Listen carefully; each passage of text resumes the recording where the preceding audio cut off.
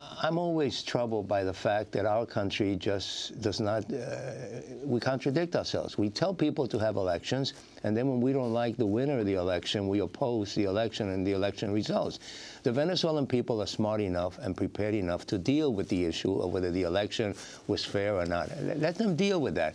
We should not be making statements in the White House saying the election, there has to be a recount. I mean, Venezuela didn't ask for a recount in Florida when Bush and Gore were going at it, and we know what happened there. So I'm always one for letting people work things out. But it's related to immigration, too. I have a theory, which is if you don't want people coming to this country, and I don't have a problem with that, don't advertise. So you tell them how bad their countries are, how bad their elections are, and then if something breaks, where do you think they're going to come? They're going to come here, and then you wonder, why are they here? Well, stop meddling, you know, stop advertising that you're going to meddle in their affairs. They had an election. Let them work it out. We didn't recognize the other 6, 7, 8, 9 elections that Hugo Chavez had that he won and the world accepted. Now we don't accept this one. I don't think we're happy until the candidate we want to win wins the election.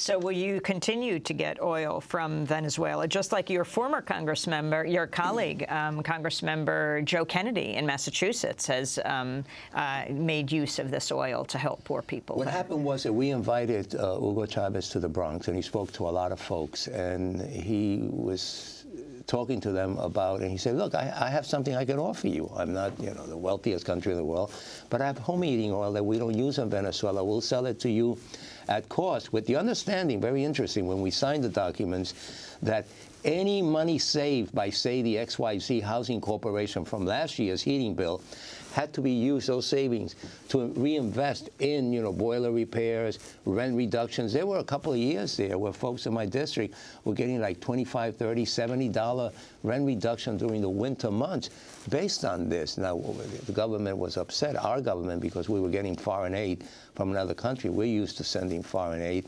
So I'm hoping that the Maduro government or the Carriles government, I don't care which government it is, continues to do this. And I want to be clear about that.